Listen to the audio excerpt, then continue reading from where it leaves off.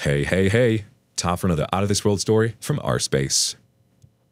Ex-wife, 33 female, won't stop trying to contact me, and it's messing me up. It has been over 6 months since D-Day, 5 months since divorce, and I still need some advice. I did not have enough time to tell my full story, but here's what I can tell you. Married 5 years, had a great bond. We had made it the choice to not have kids until we were both 35. I pretty much caught her in the act with her affair partner in her bedroom. I had been pretty clear about my views on infidelity right from when we started dating, and had told her very clearly that cheating was a complete no-no for me.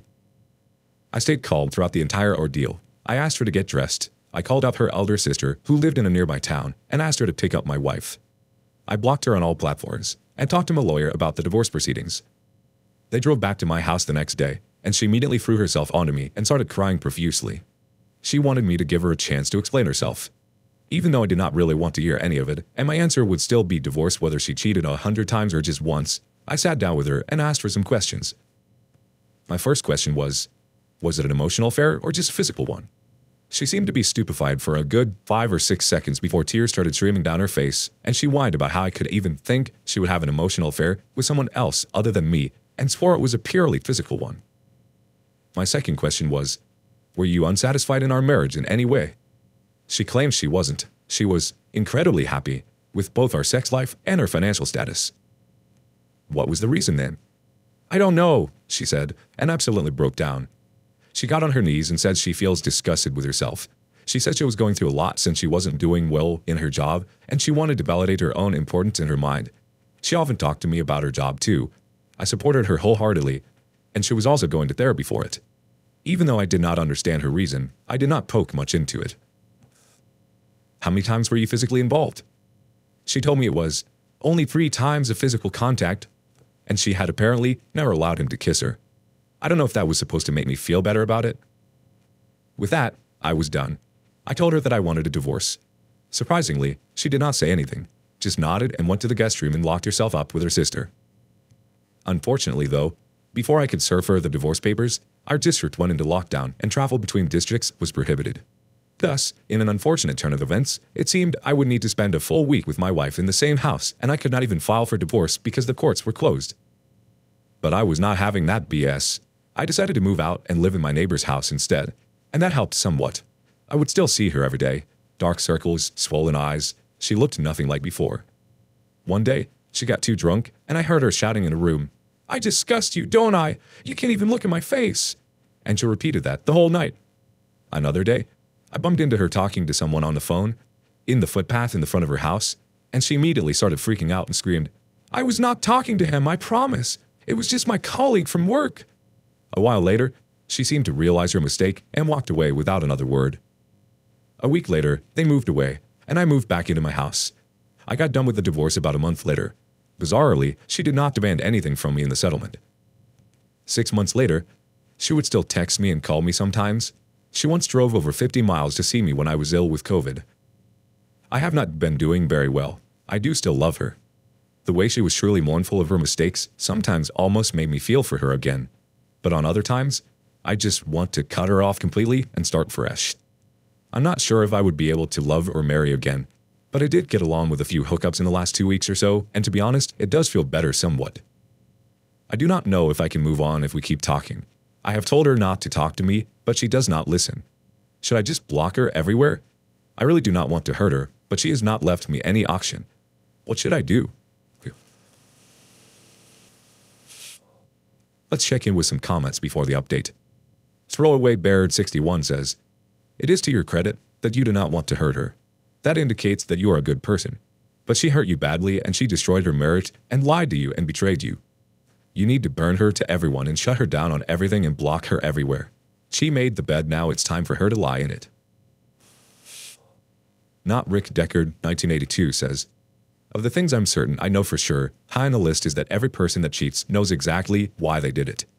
And that reason is that they wanted to cheat more than they wanted the relationship they were already in. Everything else is just semantics and rationalizations. You've done the hard part. It's over. Let it be over. She's someone else's problem now. You may still love her, but she stopped loving you the minute she thought cheating was okay. If she ever loved you at all. See, love is also a verb. She certainly wasn't loving you while cheating with him." Update. So I did exactly what I had intended to do. I called her up and told her that I wished to go completely no contact for a few months. For a few seconds, I heard nothing on her end, long enough for me to ask if she even heard me. She said she did hear me, and started fumbling for words once again. I explained to her that it was not any fault of her, it was just me that was finding it difficult to move on with my life if we kept talking. She said she understood and promised not to contact me. Before hanging up, she asked me if I was planning on completely cutting her off. I bluntly told her that I was not planning to do so at the moment, but I might change my decision in the future. She told me it was all right, that I deserved to do whatever I needed to get over it, and told me that she would try to find a new job during these months. With that, I bid her farewell and proceeded to block her on all platforms. A few hours later, her sister called me up. She told me I had made a good decision, especially since ex-wife needed this no-contact period too. She only did a part-time job, hardly ever went out, and spent the entire day going through old pictures. Thus, at least for the moment, I feel like I have made a good decision. A lot of people have messaged me asking me several questions that were left untouched in the original post. Here, I would like to clear out some. How long has the affair been going on? According to her, they first had sex when she went on a work-related trip to another city, which was about 1 month before D-Day. Now, she claims there was no sexual tension between them before this trip, but on the other hand, they had been working together in the same office for about 3 months, so I really can't tell if she's lying. 2. How did he behave in the days before D-Day and immediately after it? And the few weeks before D-Day, when her affair was ongoing, I did not really notice anything out of the ordinary. I'm generally a very perceptive individual. The usual signs of an affair, such as increased conflict, anger, blaming, trying to keep one's phone close by at all times. I did not notice any of it with her. In fact, she only grew quieter every day. I figured it was because of the problems she was facing in work, and had a good talk with her. She hugged my chest and cried for several minutes, and I did my best in comforting her. We also had a lot of sex that week, as we usually did every week. I feel kind of embarrassed saying this, but we did a role play of her as a criminal and me as a policeman who caught her and then had forceful sex with her. It was her idea. In hindsight, it does not make some kind of sense now, though it kinda F's me up. Apart from that, I noticed nothing out of the ordinary.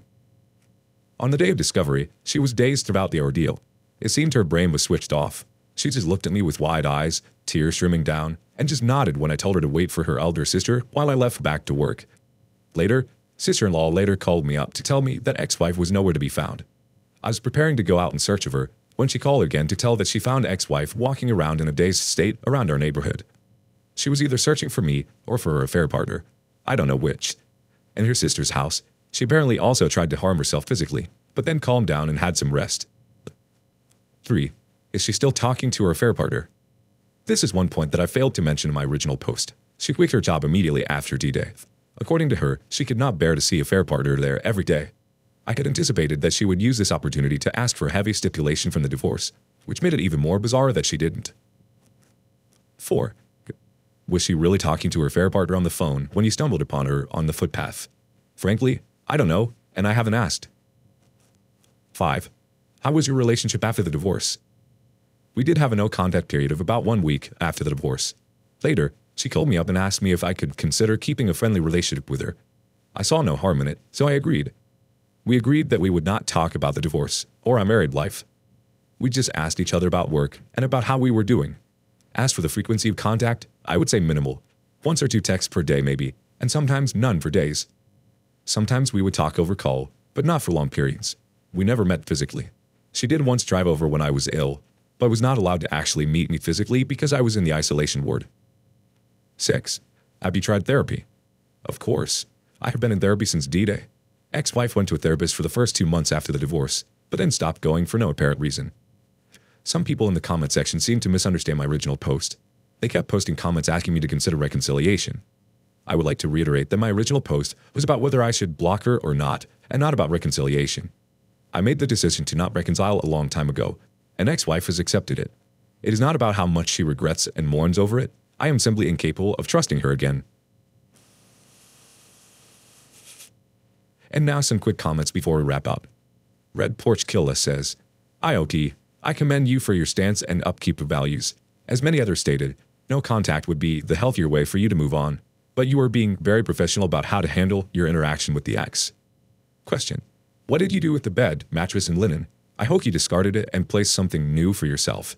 Despite your stance, which is outstanding and definitely will help you to heal, You will be getting confronted with triggers for a long time. So mementos and remembrance of this awful day will always poke at you. All the best for you and your future. UOB responded with, "First of all, thank you. Thankfully, her sister took care of cleaning your mess up for me. I saw nothing but a few ripped packets of condoms in the dustbin outside. Moreover, even though I did say bedroom, they were not having sex on the bed. They were doing it on a couch. I do not know if they used the bed prior to moving to the couch, and I do not intend to find out. I sold them my furniture off anyway." Comprehensive ad 6396 closes us out. Cut her contact. That's good for your future. If you keep friendly contact with her, she's definitely brainwashed you. And if you see her face and hear her voice indefinitely, remember her betrayal. So don't allow the pain once again. Start a fresh life. It's your life. All the best.